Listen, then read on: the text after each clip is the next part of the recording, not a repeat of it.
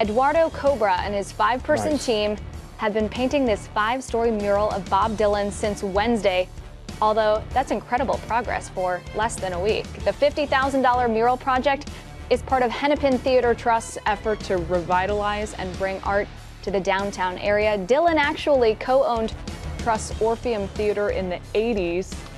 The mural is expected to be finished by September 8th. That is gorgeous. It's cool. Downtown Minneapolis. I think he's the greatest songwriter of all time, Steve, because he was picked as the greatest. And I think so. Really? I think so. Above McCartney and Lennon? Yeah, a great poet of our time. Joni was ninth. A pillar of the culture is what I would say. Your next Coach Lakota live shot should be in front of that.